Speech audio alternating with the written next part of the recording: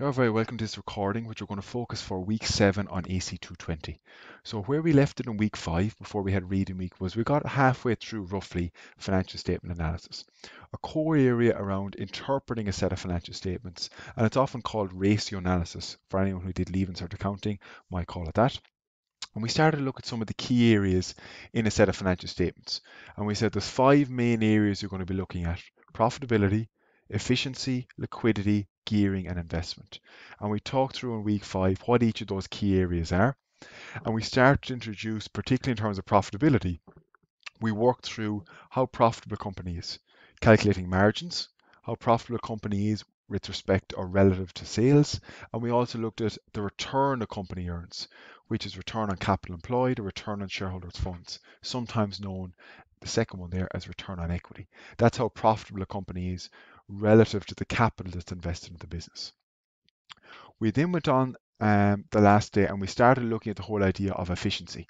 And the last thing we did in week 5 before we broke up for reading week was calculating this whole idea of the cash conversion cycle or the working capital cycle. And it's made up of a combination of 3 things. And we used an example on the board in week 5 to illustrate that. How long does your inventory stay on hand, the inventory days, plus how long it takes your customers to pay you, less how long it takes you to pay your suppliers. That overall cycle is how long it takes you to convert cash between when you pay your suppliers than when you get the money in from your customer. And we said the lower that is, the better.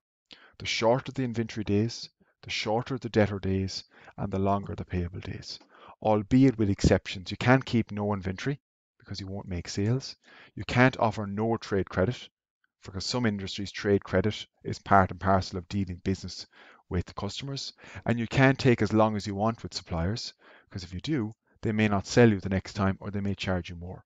So there's a balance to be had, and you're going to cover that in corporate finance with lean, where you deal with working capital management in more detail. But that can be called the cash conversion cycle or the working capital cycle. And we also said in some businesses, in some industries, that can actually be negative. And we gave the example of a supermarket where supermarket has very low inventory days, stuff is sold very quickly off the shelves. It has no debtor days because the customer pays when they go to the checkout, and it can have long enough payable days because the supermarkets have a lot of negotiating power. They may not pay for 60 or 90 days after they actually get delivery of the goods. So they can actually have a negative cash conversion cycle. So when you're comparing cash conversion cycles or working capital cycles, you have to compare like for like, compare companies in the same industry. In terms of calculating these ratios, there's a formula here. Debtor days, otherwise known as trade receivable days, is trade receivables or trade debtors over revenue. Sometimes you can take the average trade debtors, i.e. the start and the end of the year divided by 2. Taking the end of year is fine here. You divide that by revenue.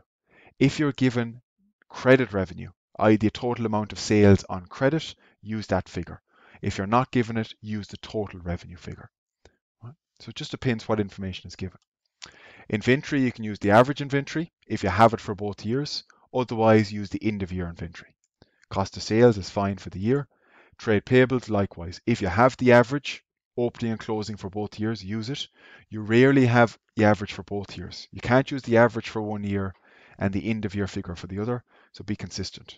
If you can't do the average for both, take the end of year trade payables for both. So we're going to put this into practice now, and we're using the example we had in class in week 5, which was called Alexis. And you would have went through that already. So we're going to continue on now. We're going to look at trade receivable days. We're going to look at inventory days. And we're going to look at trade payable days. And we're looking at 2 different years. I'd like to make that a small bit bigger to follow. We're looking at 2011 and 2012.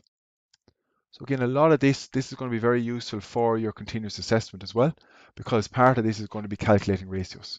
So it'll be useful to have practice this. Calculating them is one thing, interpreting, understanding what they mean is the extra add-on that you really need to be able to do as well. So let's focus then on calculating trade receivable days first. For 2011, you take the trade receivables, 240, divided by the revenue. Now note 2 tells us here all sales and purchases are made on credit. So that means we can just take the total figure. If you're given credit sales, you just use that. So here it's going to be 240 divided by 2240 times 365. Right? That should be times 365, 39.1. So 39.1 days, and we'll interpret them in a second, don't worry. We'll figure out what does that actually mean then. So you can round to whole days if you want. We'll just round to whole days. So 39, the answer there is in days. So what does that mean? That means in 2011, it took on average 39 days for your customers to pay you. It took on average 39 days for your customers to pay you. The longer that is, the more costly it is because you're waiting for money to come in from your customers. So the longer it is, the more costly it is because you have to finance that. So essentially what you're saying is, what percentage of annual sales does the trade receivables outstanding represent? And multiply by that 365 to get it in days. If you multiply it by 12, you get it in months. We typically do it in days. Then, so I'll just put there 240 divided by 2240 times 365. That will be in the solution when you get out on loop. So we'll hide that for now, but that's where the formula comes from. Just make it a bit smaller so people can see it. I can bring this over a small bit.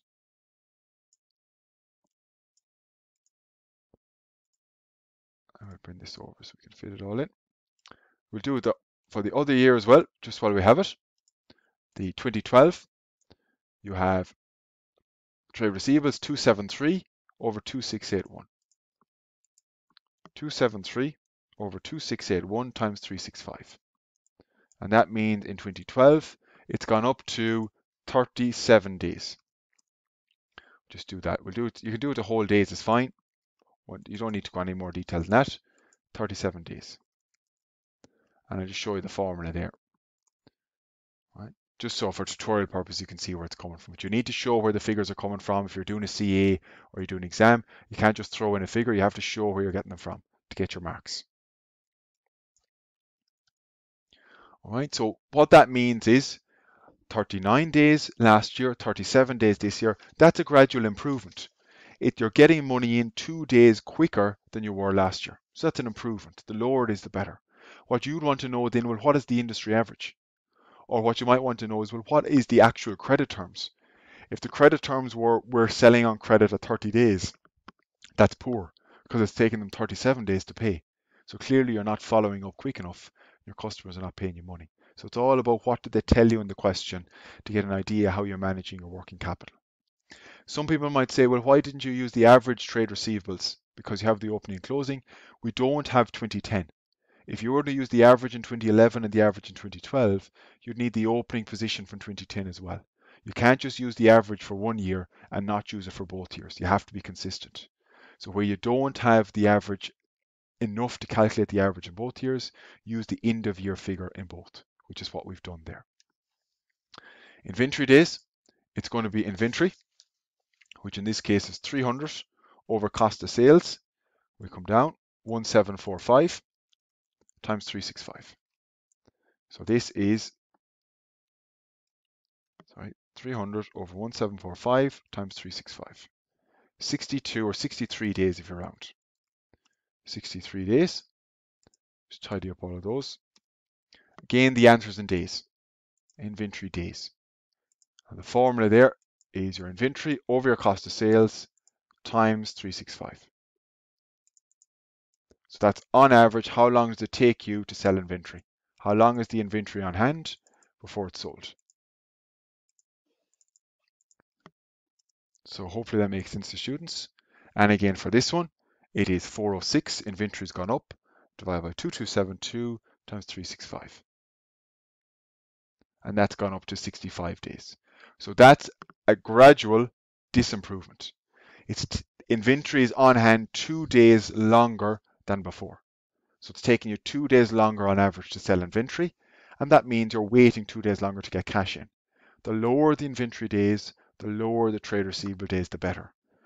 Within reason. You can't have very low inventory days if you're not going to have stock on hand, because it depends on the type of sector that you have. But you're trying to manage those to reduce them as much as possible. Finally, with trade payable, we take the trade payables, which are 261, over 1745 times 365. And same here, you're taking the trade payables for 2012, 354, divided by 2272 times 365. So 55 days and 57 days. Just so we see where those are coming from. So it's nice and repetitive. And remember, you're going to have the formulas because you're doing the CA. You're going to have all of these. You don't have to learn them off until the exam next semester. So we're just trying to figure out understanding them for now. I'm just going to put in there so you'll see exactly where those numbers are coming from. So it took you on average 55 days to pay your suppliers last year. It's now taking you 57 days. Now you might say on the face that that's good. What you want to know is, well, what is your relationship with your suppliers? Are you taking longer because you've agreed that? Or are you taking longer because you can't pay them? And an indication there, if you look, we're having a big overdraft now. You're gone from no overdraft up to 76 million of an overdraft 2011, 2012. There might be an indication there you can't pay. It's not that you've been strategic in managing a relationship with your suppliers. So while on the face of it that looks good, we need to know more detail about, are the suppliers happy, or is this just you not paying because you don't have any cash on hand because you're relying on your overdraft? So it's reading between the lines is vitally important there. So that is looking at some of the key efficiency ratios. Now there are other efficiency ratios that you can calculate. We don't require them in this module. The only efficiency ones, if you're asked for efficiency, would be the working capital. And what you can do if you wanted to, you can calculate the cash conversion cycle, which would be how long it takes you to sell the inventory, plus how long it takes the customers to pay you, minus how much credit you get from your suppliers. So 47 days and 46 days. So the working capital cycle has marginally improved over the last year. There's a 46-day difference from when you pay your suppliers to when you get money in from your customers. You have to fund that difference. There's a cost associated with that. And you're going to cover that in much more detail in your corporate finance module with Lean in AF2 as well. Right? So that is efficiency ratios, otherwise known as working capital ratios. The next area we're looking at is liquidity. Now we said liquidity is about the short-term financial position of a business. So it's about short-term cash flow. Are you going to be able to pay the debts as they fall due? Ideally, you'll compare companies in the same industry, but as a general benchmark, an ideal ratio is 2:1 for the current ratio, so twice as much current assets as current liabilities, and 1:1 for what we call the quick ratio, or the asset test ratio. Now, the asset test ratio takes away stock. The basis here is that stock is not easily and quickly converted into cash. It takes a bit of time to sell your stock. So the quick ratio is a more severe test of liquidity. What assets, short-term assets, should you have on hand, ignoring stock, compared to your short-term debts? Now, it is important how you interpret them. A very high liquidity ratio suggests inefficiency, that you're holding too much in inventory, you're holding too much current assets for what you need, because it can be costly to hold current assets. A very low ratio can indicate big liquidity problems, because you have little current assets on hand and a lot of current liabilities. So just be careful. You want to be able to interpret what extreme ratios on either side mean as well. And that will come with practice of this, the questions in the question pack, and also the tutorial questions that'll happen over the next couple of weeks. So let's take a look at the current ratio and quick ratio for Alexis. So let's start off with the current ratio. It's a nice easy one to remember because it's just current assets, which in this case are 544, divided by current liabilities, which are 291. Be careful, take the right subtotal. Current assets are 544, total assets are 1054. So just make sure you're taking the right one. So current ratio in 2011, we'll put that to 1 decimal place. Usually 1 decimal place now for this one because it's a smaller number, so 1.9. And we'll just highlight that so people can see it. And then we're going to do here 679 divided by 432, so 1.57. So your both are below the industry or the ideal of 2:1. So that is 679 divided by 432. So if I was commenting on that, you'd say liquidity is below the ideal of 2:1 for the current ratio, and I'd say it's deteriorating, right? It's getting lower. You now have only 1.6, €1.60 of current assets for every euro of current liabilities you have. You had €1.90 last year. So liquidity has deteriorated over the period. So see the language you're using there. It's important that you're able to describe what the ratio is, not just calculate it. The other ratio that you can calculate is called the asset test or the quick ratio. That's a more severe test of liquidity. It says just look at current assets less inventory, 244, divided by 291. So you actually here have less than 1. Again, it's below the ideal of 1:1. It's 0.8. Or if you want to be more specific, I think 0.84. So you only have 80 cent in short-term assets, excluding inventory, for every short-term liability that you have. So that is 244 divided by 291. And for 2012, it'd be 273 divided by 432. 273 divided by 432. Again, very poor, 0.63. So liquidity is deteriorating. This suggests this company has liquidity issues, i.e. short-term cash flow. And remember, if you remember back in week 5, we already flagged that. We know this company is hemorrhaging cash. It's gone from 4 million positive cash balance to 76 million overdraft in the space of a year. Big liquidity issues. So what's driving the poor performance is we have a big increase in the overdraft and a big increase in trade payables. The overdraft and trade payables are growing much quicker than inventory and trade receivables, because that's what they're looking at, the relationship between current assets and current liabilities. Your liabilities are growing much quicker than your assets. That's why it's deteriorating over 2011-2012. So you're tying it into what you've seen at the high level review of the financial statements, and you're looking at the detailed ratios now, and you're seeing what they tell you. Generally, they're going to tell you the same thing. Current ratio is a more basic one. The quick ratio is a more severe test of liquidity.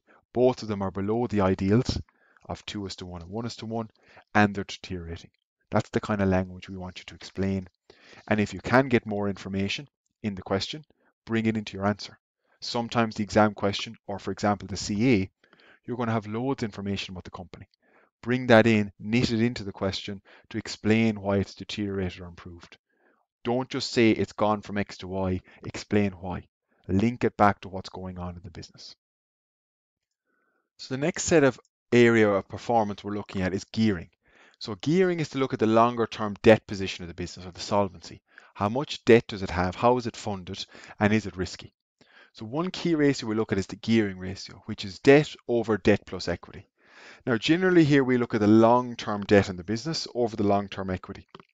And this is something you might want to think about for your continuous assessment is you're going to have a book value of equity, which is the book value, the assets minus liabilities and the statement of financial position. There's also a market value, because the company you're going to be looking at for your continuous assessment is a listed company.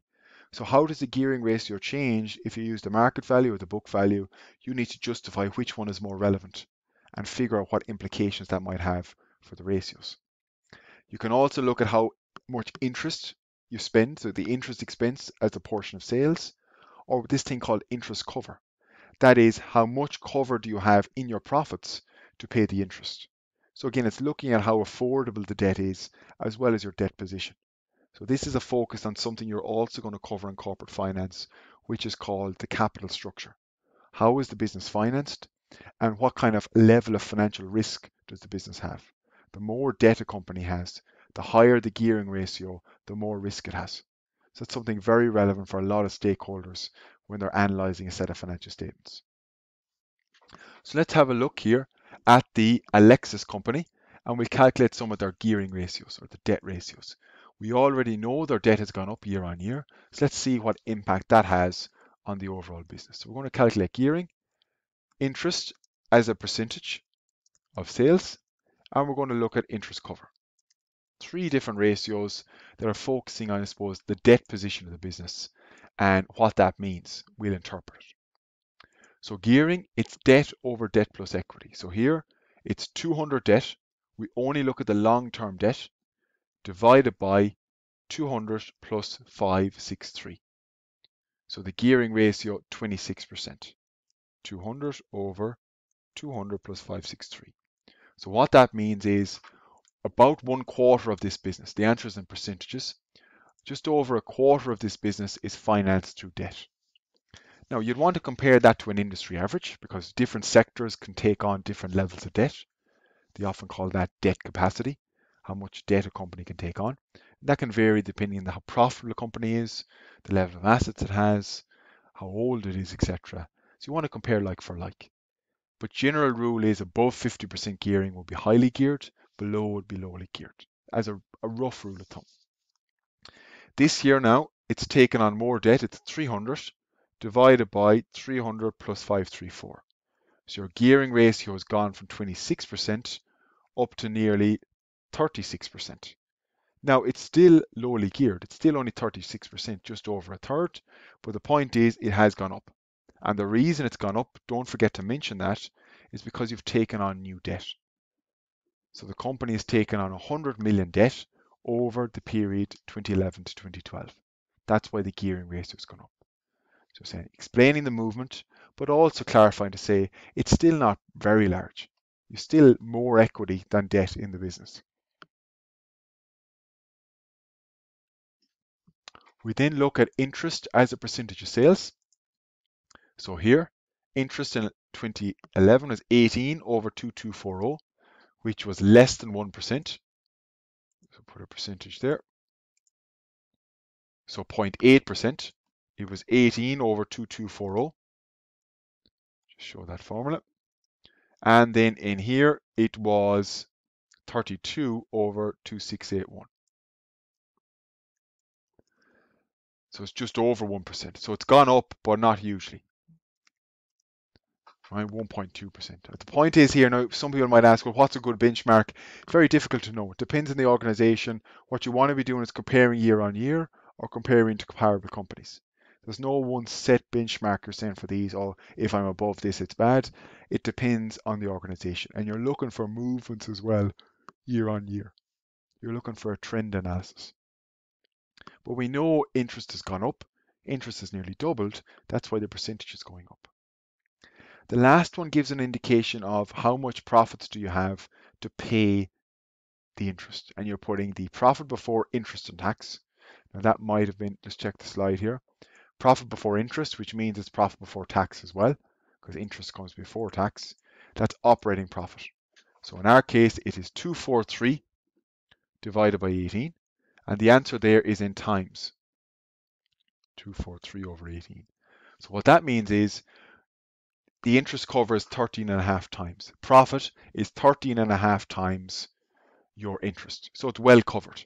You have plenty of profits there to be able to afford and pay your interest. Generally, anything above 5, 6, or 7 is good. Anything below that, you'd be a bit worried. Whereas this year now, it's 47 over 32. So that means it's only 1.46. Right? That'd be a big concern. You now only have just over 1.5 times interest as profits. So it's very tight. Any fall at all in profitability could leave you not being able to afford your interest. So it's a measure of affordability. Now, as we discussed in week 5 in class, we're hoping and we're given indication this may be a temporary fall in profitability because you're bringing in a new warehouse, you're hiring a lot of new staff. It might take time to bed in. But if this is the continued performance next year or the year after in terms of profitability, you'd be very concerned to say with the higher rising level of debt, increased interest associated with that debt, we may not be able to afford this in the future. And that gives you an indication how deteriorated the interest cover ratio has. You're still lowly geared overall, but the affordability of interest is a concern, particularly if this profitability level continues that low into the future. So that's looking at the gearing ratios, focusing on your debt position and how affordable that debt is in the business. The last key focus we're looking at is investment ratios. So this is from an investor perspective. Well, is this an attractive company to invest in? What are the key things we're looking for, either as a current investor or as a potential investor? And remember, the investors are interested in two things: either getting dividends out, so getting money out on a regular basis from the company that's profitable, or increasing the share price. And so that's what they're focused on in terms of some key metrics. And if I show you, for example, when we go through, there's 4 different metrics here: earning per share, so the profit after tax, the total earnings divided by the number of shares; the price earnings ratio, that gives you an indication of how dear or cheap a share is. It looks at the multiple of the share price divided by the earnings per share. So how many times earnings is the share price currently trading at? So the higher it is, either that you can see it as the dearer it is, or that people want it, it's in demand. So there's different ways to interpret a price earnings ratio. And we look at some companies now in a second in the real world to see what that means for them. You can then look at dividend per share. How much dividends do you get per share every year, depending how profitable the company is. But you can also look at dividend cover, which is similar enough in concept to interest rate cover. How much profits are there to cover the dividends? The higher that is, the safer you'd expect your dividend payment each year. So let's calculate these for Lexus first, and then we're going to look at some real world companies to say, well, are these actually used in the real world? And the short answer is they are. People are very interested in these key metrics, and investors look at them regularly when they're pricing and buying and selling shares on the stock exchange. So let's look at Alexis. We're going to use some information down the bottom as well. They're telling us around dividends, they're telling us around the share price, so we need a lot of that. What we're starting off initially is we're going to calculate EPS. This is a hugely important metric in the financial markets. So much so it has its own international accounting standard. So you won't cover till next year on AF3, but IAS 33. It actually has its own international accounting standard, how to calculate EPS.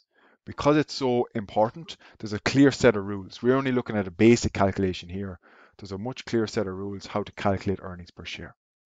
And the formula is the profits, which is 165 million. I'm just going to do it out fully because you're doing euros over the number of shares.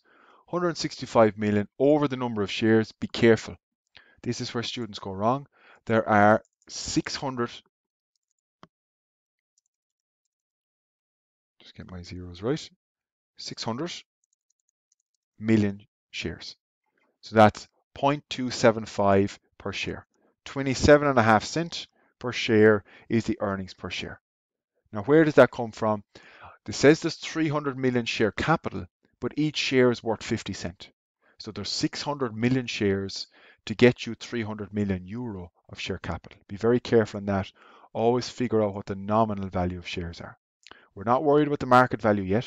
We're just worried about the total profits, which is 165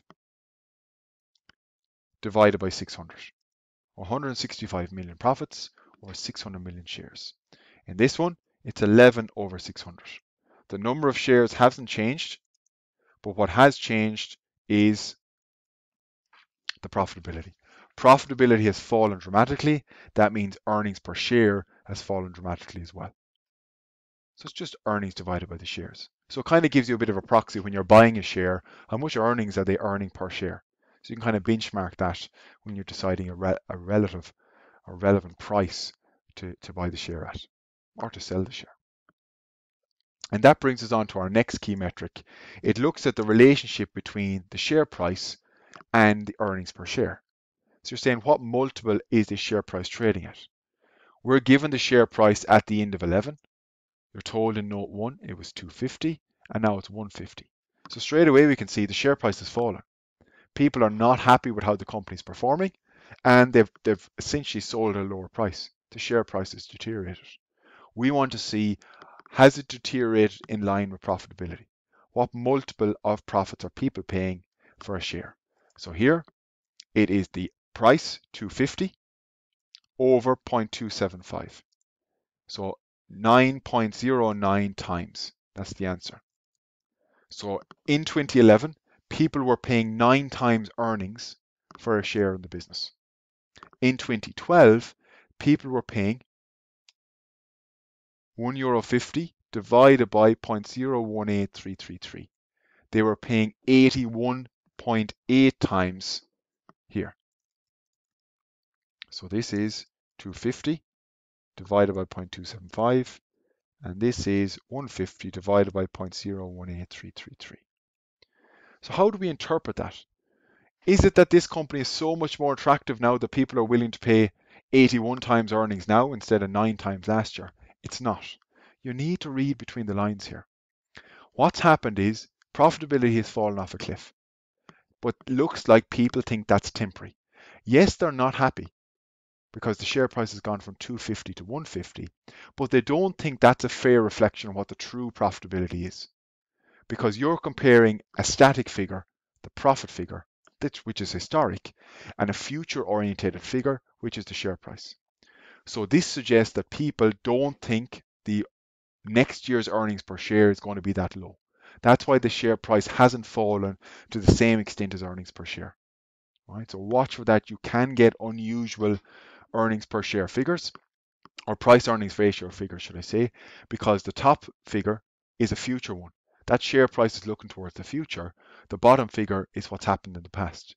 If shareholders don't believe that is a true reflection on earnings, they may pay more than it looks as viable in the current share price. So it's not that they're paying 81 times earnings, it's that they expect earnings to be a lot bigger next year. So it might only be paying 9 or 10 times like it was last year. So reading between the lines is important, and look at the real world. We'll look at those in a second to figure what are the PE ratios and how did they change over time. Right? What we're left with then is the dividend per share, some kind called DPS. Dividend was 40 million both years. We're told that in the question. Note 5 divided by 600. 40 divided by 600, and it didn't change. It was the same both years. So about 6.7 cents per share. And you can round if you want, but that's per share. And that's in euros, so 0.06666 is 6.6 cents per share.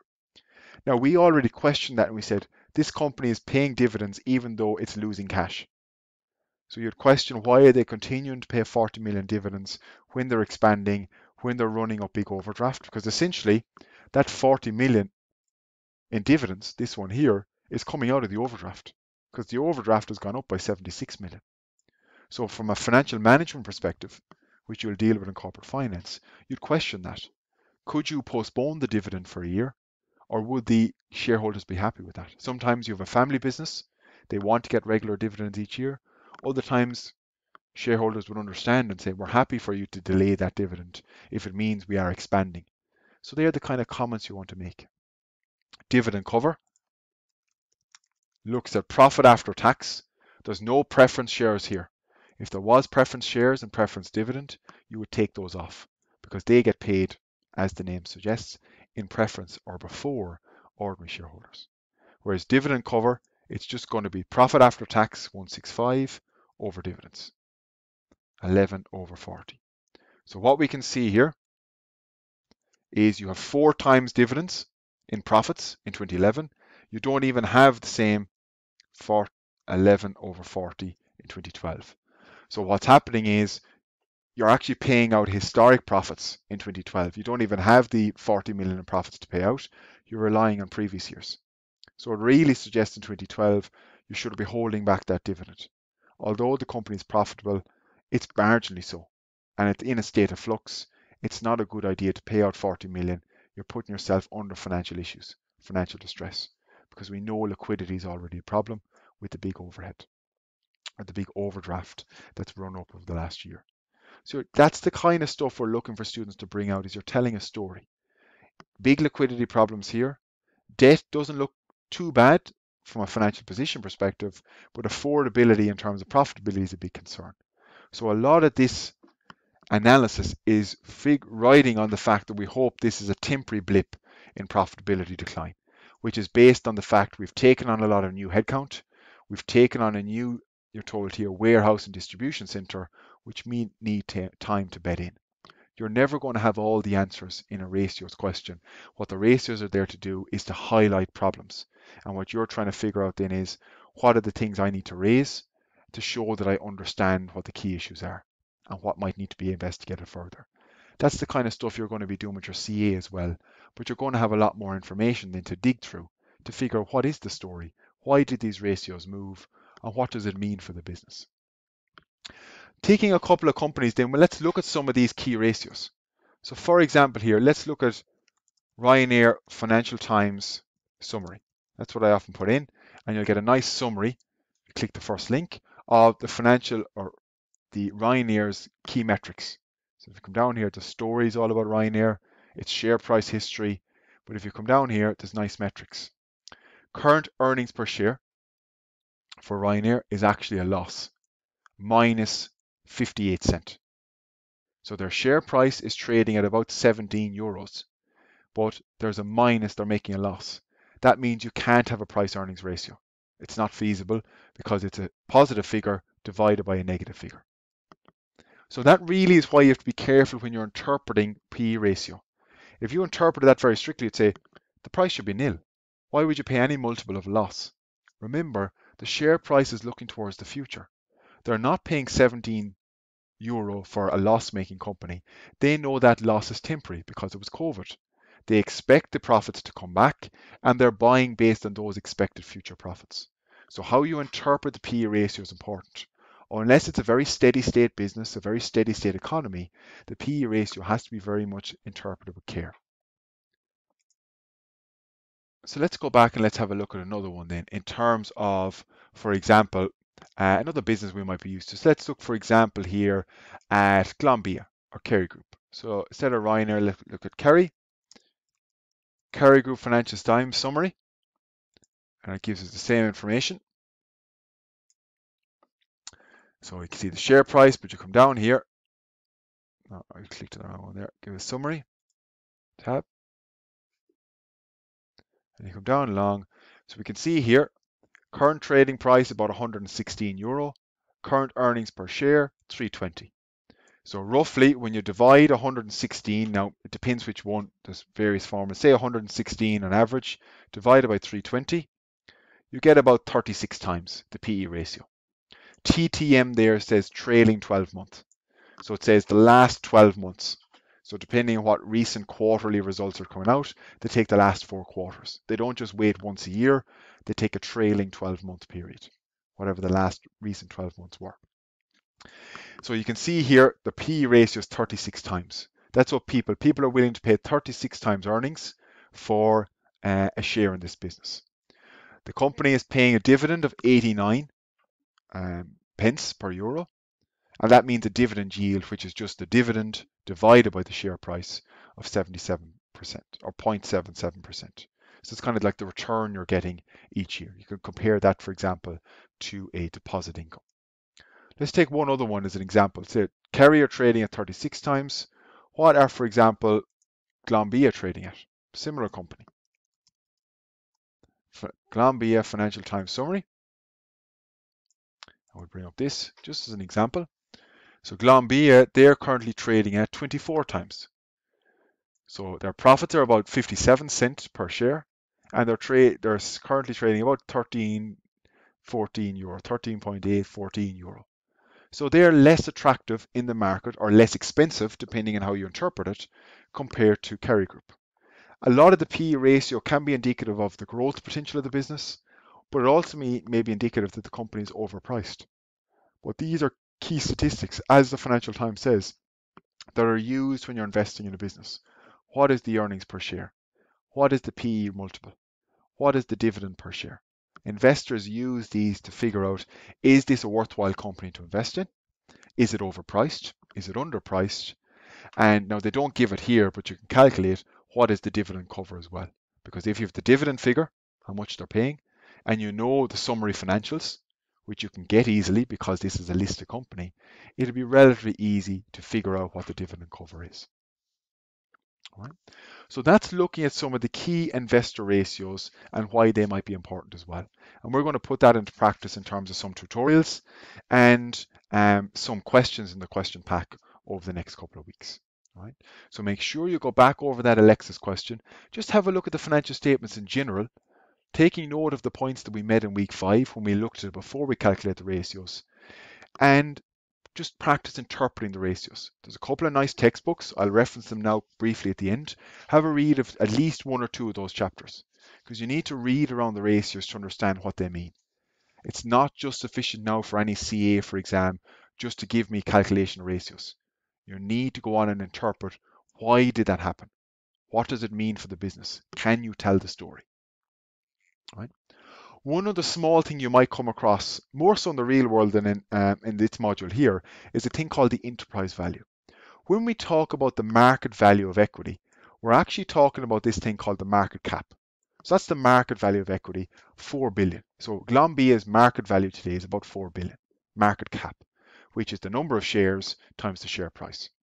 Now that's different than the book value of equity, what you will see in the statement of financial position. The market value is often a lot bigger because again, we talked about this in terms of what financial statements include and what they exclude. But if we want to know what's the total value of the enterprise, it's the market value of equity, the shares, plus the market value of debt, less any cash that's in the business. Now, theoretically, that could be seen as the takeover price. If you wanted to buy out the whole business, you have to pay off all the debt, say at the market value. You have to buy out all the shares at their market value, but you also then you buy whatever cash is on the balance sheet. So that can be taken off the net cost. So it's often a very useful one in corporate finance where you don't want to get mixed up in terms of capital structures. You just want to know what's the value of the business if it was bought outright. If I pay off all the debt holders, pay off all the equity holders, and take any cash that's sitting on the balance sheet. So that's often called, that in here in this red, it's often called the net debt. What's the debt in the business? Net of any cash. And that's a very important metric that is used in corporate finance, for example, to value businesses. You can use an enterprise value over EBITDA multiple. So instead of using the price over earnings ratio, price of equity over the earnings per share, you can use the enterprise value over EBITDA. And remember we came across EBITDA before, earnings before interest, tax, depreciation, amortization. So just when you're reading articles in the Financial Times, you might be doing stuff in corporate finance, enterprise value and EBITDA are often used a lot more than the market value, the price, and the earnings per share. But they're, just in case you know what they are, it's theoretically if you wanted to buy the whole business today, pay everyone off, that would be the enterprise value. Market value of equity plus the market value of debt, less any cash on the balance sheet. All right, so hopefully you've got a good idea so far between week 5 and this week 7, of what ratio analysis or financial statement or analysis is about. Right? It's one thing being an accountant, being able to prepare a set of financial statements, knowing your debits and credits, posting a journal, balancing T accounts, doing a trial balance and all that. That's part of it, but you have to be able to take a set of financial statements and tell a story. It's a very efficient way of understanding a business. It's not going to solve all the items, but it's really going to reduce that detailed information. It gives you concise information, right? And it helps you, I suppose, ask questions. It allows you to give insight of what line items are growing, what line items are moving. So it's a very efficient way of giving meaning to figures. You can put profit relative to sales. You can look at, for example, debt relative to equity. You can compare business and benchmark that business then to industry ratios, to peer companies.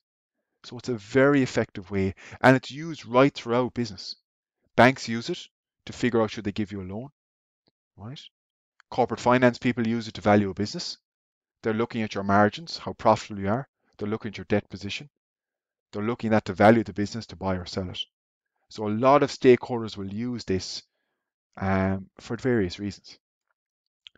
That being said, ratios itself is not perfect, right? As we looked at in week 5, a ratio in isolation is pointless. If I told you the gearing ratio is 20%, it's very hard to know what that means until you look at industry companies. What was the budgeted gearing ratio? So they are useful analysis, but you need context. Context is hugely important here. That'll be the annual report and the website for your continuous assessment. And any exam question, I'll give you a narrative about the business. I'll tell you how they're getting on. I'll tell you what industry they're in. And I might even give you industry averages. Right?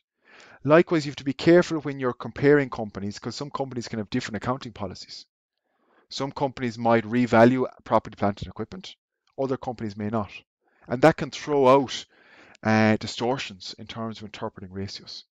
So it's just important to realize that calculating a ratio can seem straightforward, but interpreting it and comparing it to other companies can be a minefield for errors and misinterpretation.